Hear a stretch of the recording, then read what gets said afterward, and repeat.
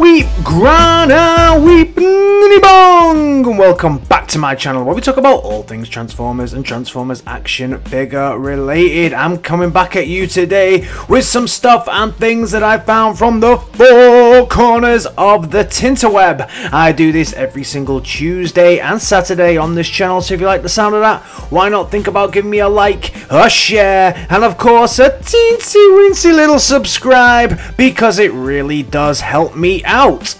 Before we kick off the Transformers news today, quick update from RAMEN Toys on their 80s Commander, which of course to you and I are the Centurions Power Extreme. So they showed off a few more pictures of this gorgeous Sea Commander here. Absolutely beautiful. The Air Commander looks fantastic as well. Absolutely can't wait for these guys. Early bird pre-orders going up very soon on this one. Get them while you can. I know I will be. And now the news. Don't touch that dial. So we have a few more filler pieces here coming out very soon for our Kingdom figures, starting off with HUFFER. Now all of these parts come from Tim Header, which is actually not somebody who I am overly familiar with. I've never covered them on this channel before, but it all looks pretty good, and I think that they are 3D printed, I believe, but again, I could be wrong here, so I'm sure somebody will correct me down in the comments if I am. But starting off with HUFFER, and that looks fantastic. Some little filler pieces just to fill him out, but also a nice little spear or two, close combat weapons for your 86 Scourge that makes him just look a little bit like the kind of IDW style. I think Iron Factory as well came with weapons like this, but also for your AIRRAZOR, the crossbow for AIRRAZOR. So a few parts there just to finish off your Hasbro BEASTWARS and Studio Series and Kingdom figures there, just to make them look a little better.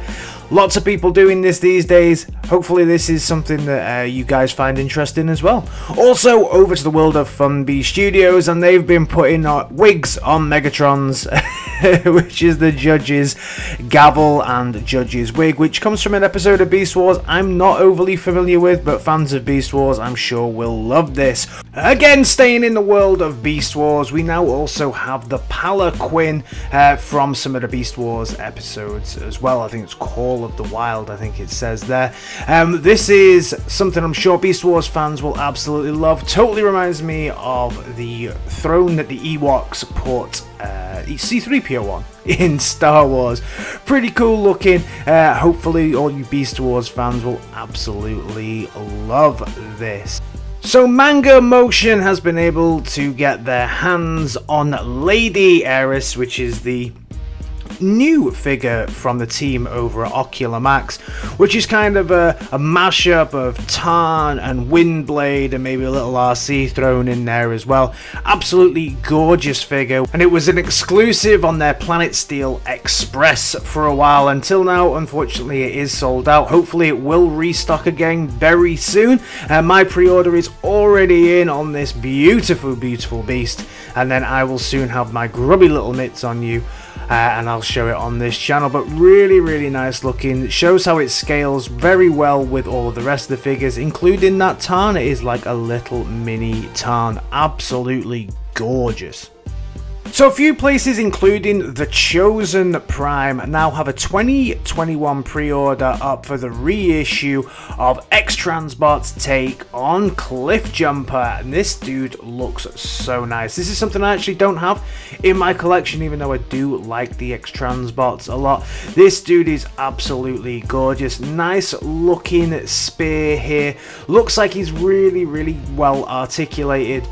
From what I've seen from reviews that are up, this is a pretty decent bot. He's got the hand that changes over to the gun type impact, and you can see how he sizes up against other versions of Bumblebee and things like that as well. And of course he has all the accessories that come so he can look like he's going on the water. Next to your MP Bumblebee, he looks fantastic. Yeah, it's not the classic design of CLIFFJUMPER, it's a little bit more stretched out, but for me, It's beautiful. It's an absolutely gorgeous cliff jumper. Definitely something that I'm thinking about picking up. Have rubber tires, and it has all of the blacked out windows. Just looks gorgeous. So many accessories, including the long range gun, which he's not very good at aiming at, let's be fair. Pretty cool. Also, we have a few more pics and flicks of the youth version of Motormaster. I have seen such a split kind of fan base on this. Some people love it, some people hate it. I have to say, I'm actually in the camp of I love it. I think this is an absolutely gorgeous version of Motormaster. I own the original take on this. It's black, it's purple, it's everything I'm about when I'm buying Decepticons and Transformers. I think that this version of Motormaster is fantastic. It's one of my favourite figures actually in my collection, and I think that this version is equal to, if not in some places better than, the original for me. I don't know why. I really like the head sculpt. I really think that the head sculpt is absolutely incredible. The version in the alt mode here is just beautiful. The alt mode on this is fantastic. For some reason it always reminds me, and I always say this about this figure, that it reminds me of something from Mask. It looks like the side should come out and rockets should shoot out the side. If they ever did their take on a Mask vehicle, this is definitely the vehicle that I would like to see turned into some kind of Venom vehicle with missiles and all kinds of stuff, because it looks just so impressive in that mode. Very, very nice. But the bot mode here looks great. This photo shoot that they've done with it is awesome as well. That new head sculpt really does add a lot to this figure as well. The silvers, the blacks, I do like the yellow on the side. It does add a little bit more detailing in. And obviously all of the fantastic articulation is still there from the other one. The only issue I had with the articulation on mine was some of the fingers were a little bit loose, and one of them kind of didn't work properly out of the box, but I did manage to fix that. I put the pin back in a little bit better. The silver sword is something that I'm not as hot on. I do wish he still had his purple sword even in this, but overall, what an outstanding figure. Love the original. Not tempted to pick this one up, but if you haven't picked up the original, I think this is a must for any collector. Moving over to the world of ZETA toys, and they had a small announcement to make that a small amount of aircraft toys that have been delivered recently have had a problem with the wing plugs being loose. And the reason is that the wing plug hole is due to the thickness and the difference in the paint. So there's a few issues coming, and they are asking you to please contact their after sales mailbox to sort out this issue, and then they will happily fix it for you. Transform Element have released their pictures of their take on Scorponok, and it's an okay, fairly nice looking Scorponok. I'm not a beast dude, but if I was going to pick up a Scorponok, I think actually at the moment I'd pick up the Hasbro one that's coming, because I actually think it looks a little bit better than this one. Let me know your thoughts on this down in the comments. Up for pre-order in multiple places now is the Iron Factory IF EX200 EX200 Tyrant's Wing Obsidian. So I'm not sure if this is a reorder or a re-up in some places, or this is just a pushback from the original release date, which I believe was around June 20, but I know a lot of Iron Factory figures got pushed back due to certain situations last year. So hopefully this will really ignite some passion under some people to go out and pick this figure up. It has under me. I haven't picked any of the kind of seekers from Iron Factory up, and I think I'm definitely going to go and pick this one up. Well worth it. Looks incredible. Look at that paint job. Absolutely gorgeous. New Age have been showing off a few pictures of their take on Shockwave, and I don't know why they used Ted. Does anyone know why they used Ted? Is there a joke that I'm missing here? Probably an obvious joke. I do record these fairly early in the morning sometimes, so it might be a joke that I am missing here, but we can see it next to some of their other New Age figures like the Megatron, the Soundwave, and actually the Shattered Glass Megatron that I've recently looked at on the channel as well, if you want to check that out. So we can also see him next to a Bumblebee here as well, so obviously he would still, even in Legends scale, he's still a little bit bigger than a Bumblebee. He's just a classic looking Shockwave. I think it looks very, very, very nice. Not sure if I'm going to pick this up, but I do love the alt mode. I do love some of the stuff that New Age are doing. The New Age figure that I picked up recently, I couldn't recommend it as much as I wanted to. I have got 3 more versions of that figure coming, so I'll be able to test out the other versions of it. But yeah, you know, this is nice looking. If you're looking for a decent looking Legends scale Shockwave, so obviously smaller than your average Transformer, then this could be the one for you. And I think that the alt mode is great. Comes with a lot of accessories, a mini version of himself, see-through hands, and a stand. And I don't know if it lights up. They always seem to have that little light in the middle of it. I'm not sure if it will light up. A lot of the smaller ones don't tend to light up, but if it does, that'd be nice if it does. IDW shared a couple more covers for the issue 3 of Transformers Escape. So this is their new comic run. As we know, after Rise of the Decepticons, the comic run split into 2, being War Worlds and Escape, with Escape actually focusing in on what's happening with the people that live on Cybertron, and actually more of the flesh creatures that kind of live on Cybertron as well, and how they're dealing with the incoming war. Both of these are being covered on my channel. Both are really, really, really interesting stories, so definitely recommend that you go out and start picking these up.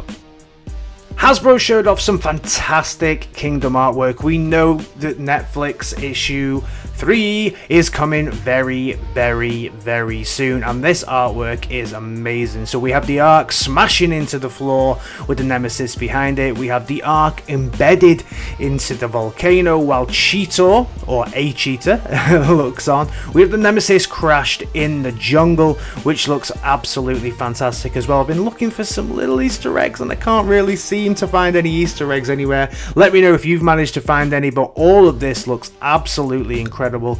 Super hyped to see the finale for the Kingdom series and the War for Cybertron series overall. The internet has now been flooded with pictures of this, you slag. So we now have some pictures of old Slaggy himself here. Interesting to see if he's still released under the name Slag. I'm pretty sure he will be. Good old Hasbro, well done. And this looks pretty good. I'm actually very, very excited for this figure. The transformation here looks pretty much standard to a Slag transformation. Daniel can get in the bin. They've used wheelie type legs and this frosted glass effect that goes on the head. They did it with the Busby, is it the Bumblebee Busby stuff as well? No, looks awful. Just put his head in there. No, why? The main event himself though, old Slaggy, looks absolutely fantastic. I love the head sculpt. It does look a little bit small on the bot mode, but the alt mode head sculpt looks absolutely fantastic. Plenty of molded detail in here, yeah, so similar to my concerns around the Grimlock, it's not exactly showing off the best characteristics from the movie where it was a lot smoother. It is more, okay, it looks like the movie, but we're going to give you a lot more molded detail, which I'm fine with, but I just wish they didn't say it was as close to the movie as possible. Overall, I think this looks great. I'm not sure about the height size. Should he be smaller than Grimlock, or is he the same size? Because he actually, to me, he looks a little bit bigger than Grimlock in some of these pictures. The Daniel figure, as I've already said, can absolutely get in the bin, but I am super excited for this. Do you think they are going to do the entire run of the Dinobots in this scale and in this fashion? I certainly hope so, because I think that Grimlock was great. Actually, probably my favorite one that they've released from Studio Series so much far, and this also looks highly, highly impressive. Super hyped for this. Let me know your thoughts down in the comments. Takara released their pictures of their latest masterpiece, and their latest masterpiece will be Skids. Now, this is not actually a figure that I'm super hyped for. Looks very, very nice. Looks like a great masterpiece scale figure. Highly detailed head sculpt, love the blues and the reds and the massive Autobot symbol on the front. Also the fact that the bonnet comes up and there's a little engine inside and it comes out. The alt mode is nice. It's a Honda City R, and I do like the fact they've actually been able to keep the Honda badge on the front. That doesn't actually happen very often with Transformers. You usually see that they have to remove the badge so it just looks like it. So this is definitely a great thing to see that it's an actual Honda, keeping the badge on there, and it's the City R. However, I have to say that the version that I'm going to be picking up is this one. This one is Reboost. So Reboost is actually a bit of a callback to the original Diaclone version. So yes, it's a recolor of Skids, but this goes back to the red version of the Diaclone number 6 Honda City Type R that was previously issued as an e-hobby character. Now, because this is a harken back to the Diaclone days, it comes with a little figure, and it also comes with this little scooter, and this little scooter was actually came with the original City R. When you bought the City R, you got a scooter with it. So hey, that's pretty cool. That's pretty cool, and will definitely be the version that I'm going out fishing for. Let me know which version you're up for picking up. Something I like to do at the end of these news segments sometimes is give people a bit of a shout out who are doing fantastic work within the Transformers world as well. And today I'm definitely recommending you all go out and check out SWITTCRAFT on Facebook. SWITTCRAFT is an artist, and he's just done this awesome Ghostbusters Afterlife take on Bulkhead with a Slimer on his head. This looks awesome. So he is a Stay Puft Marshmallow Man truck. So I guess he's got the liquid Stay Puft, or just a whole load of Stay Puft marshmallows in the back, and that little box becomes Slimer. So he's a little bit of a headmaster as well. Awesome take on this figure. I want it, I want it, I want it in my collection. Awesome work from SWITTCRAFT there. That's it from me today. Thank you all very much for checking out my video. As always, think about giving me a like, a share, and a subscribe, because it really does help me out. This channel has just gone past 2.2k subscribers. Absolutely fantastic. Awesome work. Let me know your thoughts on this and everything else down in the comments, and I'll see you in my next video. Alright guys, in a bit. Peace!